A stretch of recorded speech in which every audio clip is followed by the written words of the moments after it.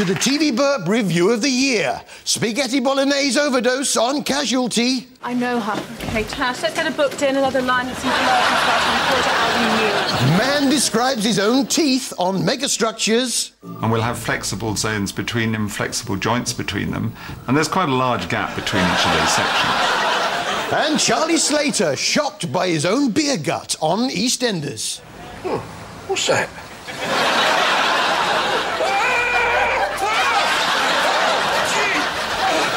I should say, if you haven't got time to watch the whole show, I prepared this little package, which pretty much sums up the year on TV. Get out! No! Get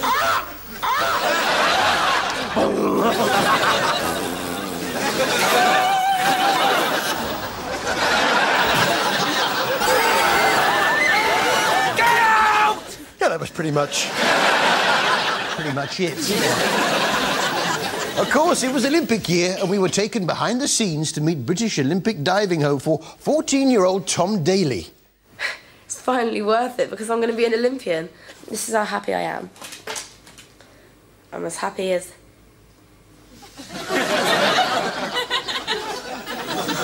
Unfortunately, he didn't win a medal.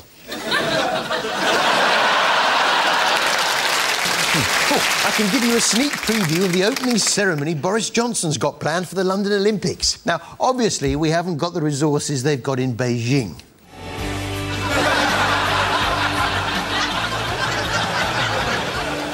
Yeah, it's going to be great.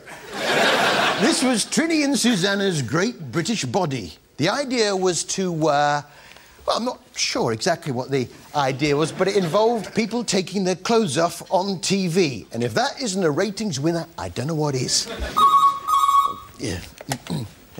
Oh, really? Oh, I am surprised. The idea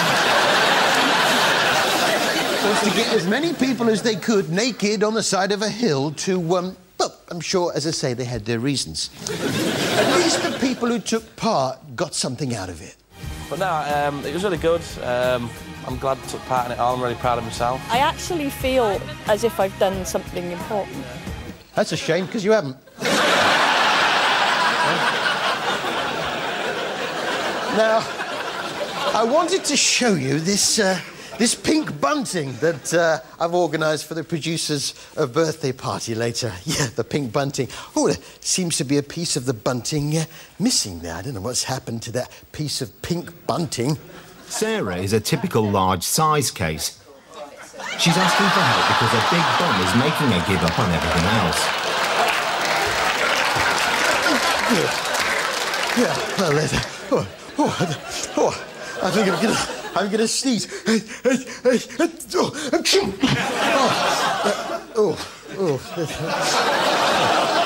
little bit of vanish on it, be fine. Now, this was Trinny and Susanna's other show, Undress the Nation. The idea was to get people to feel at ease with their bodies.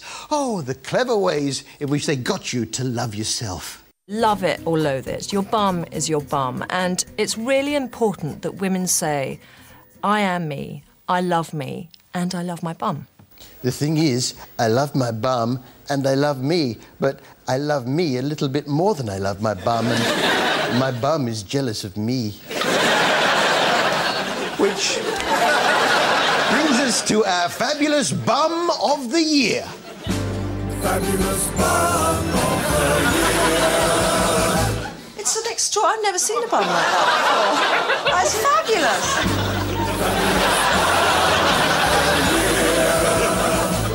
Ray Mears was back in his new show, Ray Mears Goes Walkabout. Walkabout? Oh, I see, he's walking about, is he? Must be tiring, all that walking about.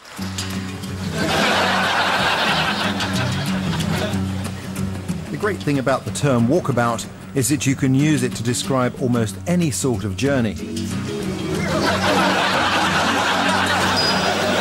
walking about in a car. This time Ray is in Australia and he's met some lovely local people who have a particular way of communicating with their ancestors. The land here on Prince of Wales is sacred to the Cowreg people. It's where they've lived for thousands of years. Before we're allowed onto the island, Enid calls to her ancestors for their guidance and permission to be here. Oh!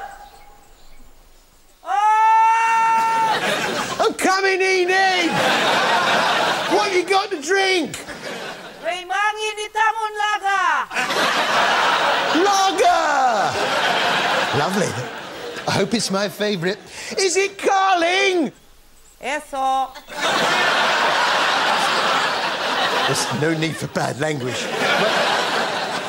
But there he is, poor Ray, long periods on his own in the bush. Naturally, his mind turns to other things. Brand new billy can. I think it's about time it lost its virginity. All right, Ray. I think maybe he's been out there too long on his own, but I was out there myself, as a matter of fact. Yes, and of course, there's no toilet paper. Oh, no. You have to make do with a leaf.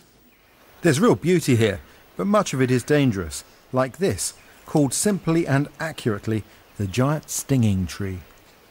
The rainforest has got a whole host of things you've got to be a bit careful of in it, and this is a real classic. This tree with these big heart-shaped leaves is one you wouldn't use for toilet paper. I did think that was a bit sore. Still, it should only last a day or so.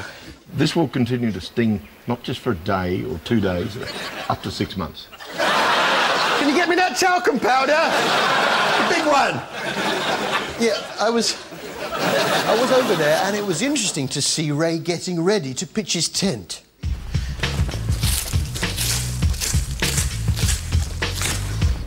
Always clear the ground where you're going to put up your swag.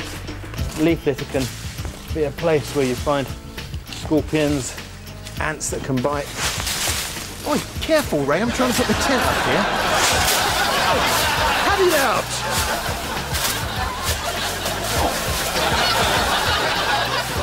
Sting!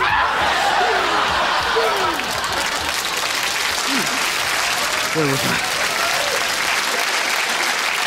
Yeah, it's all right. I gave him a dock leaf later on. Yeah. Of course, the Australian accent is a lovely one. I particularly like the way it goes up at the end of each sentence. I wondered whether this man on BBC Two's Jimmy Doherty's Farming Heroes might have a touch of Australian blood, because if you listen carefully, his voice goes up slightly at the end. Now we're turning them into a useful product that, well, as you can see, that wood there is going to produce electricity. Slightly at the end there. In this series, Jimmy visited his farming heroes that someone had researched for him. One of whom was Paul Kelly, a turkey farmer who had a real light touch with his flock. Yeah, and that's what's called the snood. You see, now that's tight at the moment. Stop doing that! Stop doing that! Yeah, I've got a turkey down here.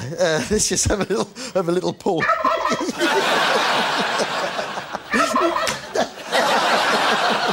Let's put this.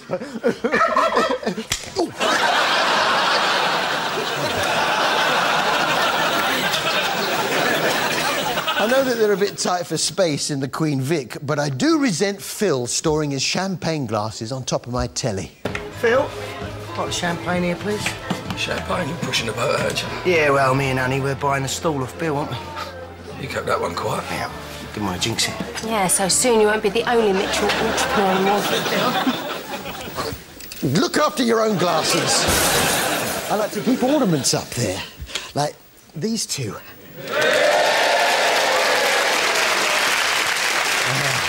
Yeah, that's nice. Well, it was nice to see Stacey's mum. Stacey's mum finally getting a bit of male attention. Oh, he was so handsome. She was so pretty. Just like you. Silly. I'm not pretty. You are. You're very pretty.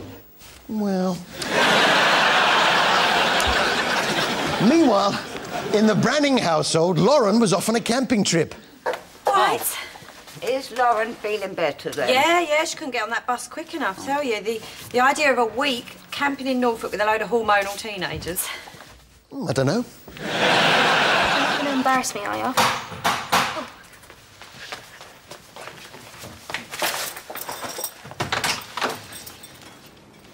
Oh, it's you. Oh, hello, Abby. It's just Lauren's camping trip. I don't know if there's any spaces left at all. It's amazing how Max's son, baby Oscar, looks so much like his dad. Is he still with you? Yeah. I was hoping he'd have gone. No, he's still here. Ah, bless. Poor Ronnie, she was most upset, and like a lot of us, when she cries, she likes to do it into her own special crying cushion to absorb the tears.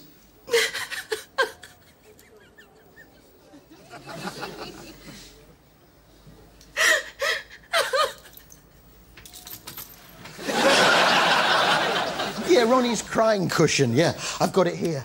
There we are. Oh. Yes, there we are.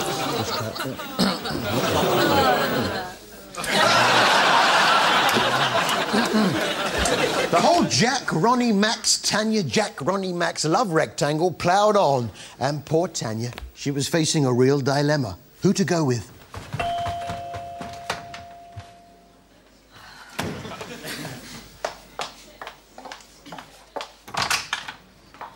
What do you want?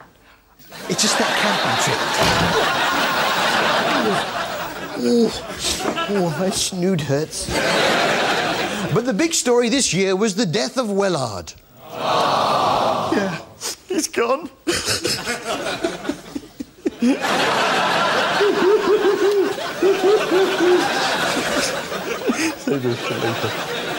Yes, Wellard, everyone's favourite TV doggy, is dead. But time is a wonderful healer, and before you know it, a new dog has arrived. And with a new animal on the square, it ruffled a few feathers. Go on, you two, make yourselves at home, yeah? Right. Albert. Go on, boy. Go on. Come here.